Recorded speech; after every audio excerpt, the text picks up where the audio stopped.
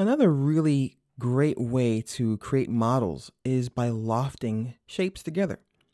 If you look over here, we have this loft operation.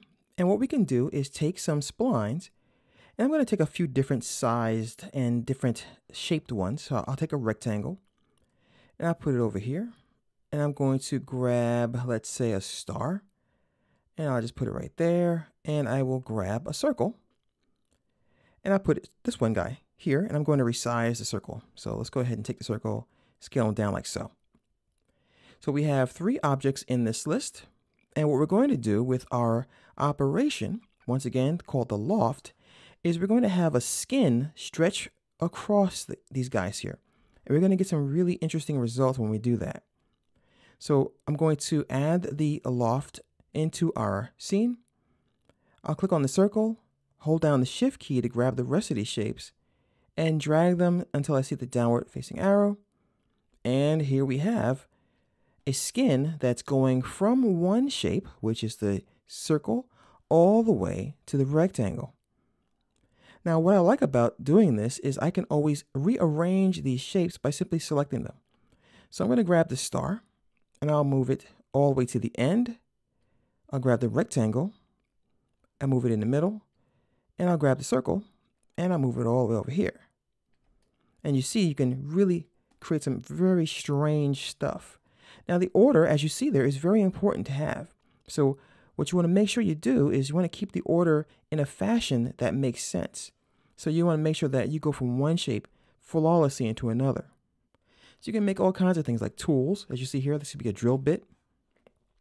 You can also loft similar objects. So what I'm going to do is I'm going to go ahead and delete all these. I will create 3 of the same shape. So we'll have one star.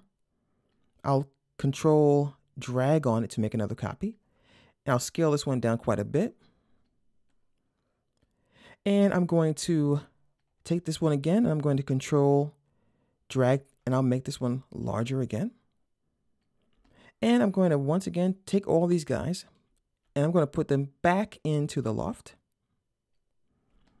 And we have a really interesting shape again. So just imagine taking a sheet or some plastic and taking that plastic or sheet and stretching it from one shape onto another to create things that would be quite difficult to do otherwise. So if you were to use a box and try to bevel and extrude this shape, it could be done, but then again, you might be 100 years old by the time you're done. Now, something else that's really important to remember is when you do this loft operation, try to be mindful of the order in which you create your shapes. All right, I typically like to keep everything in the exact order because as you saw earlier, if I move things around, things could get a little funky. All right. And as always, with things that you create inside of Cinema 4D, when it comes down to splines, we have the ability to work with those shapes. So if I go ahead and turn off the loft operation, and let's say I want to manipulate the star, I can go ahead and take this star. Let me go ahead and turn it into geometry.